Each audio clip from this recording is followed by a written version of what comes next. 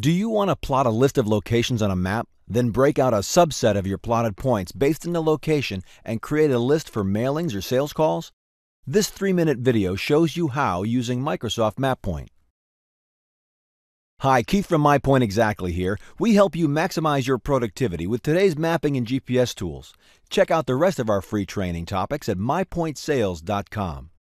You know, I'm often asked about the differences between Microsoft Streets and Trips and Microsoft MapPoint. The short answer is, the base functionality of both softwares is the same, but MapPoint includes additional powerful analysis tools not found in Streets and Trips.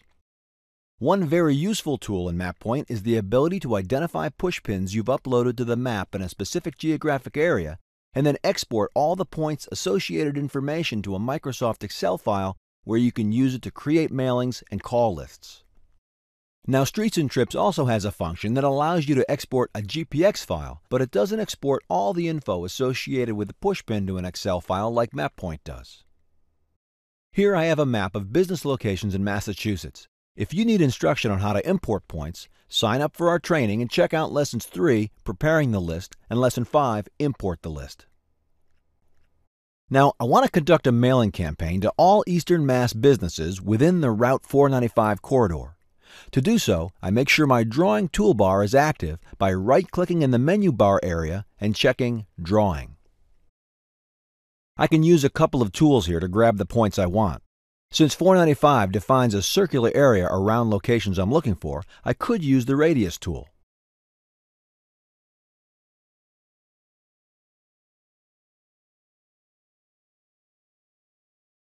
If I want to be a little more exact, I can use the Freeform tool to more precisely define the area I'm looking for.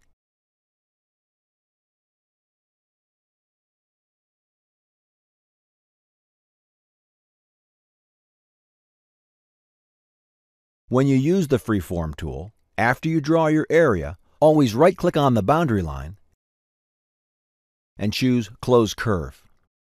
Now, regardless of what tool you use to define the area, click on the boundary line to highlight it. Then right-click the line and choose Export to Excel.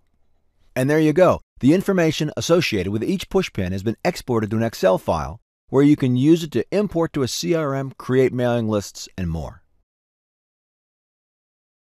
So that's how you export pushpin data to an Excel file using Microsoft MapPoint.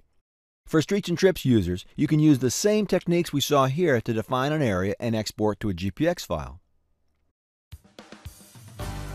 I hope you found this video useful, and head over to mypointsales.com to learn more tips and tricks for using mapping and GPS to increase your productivity.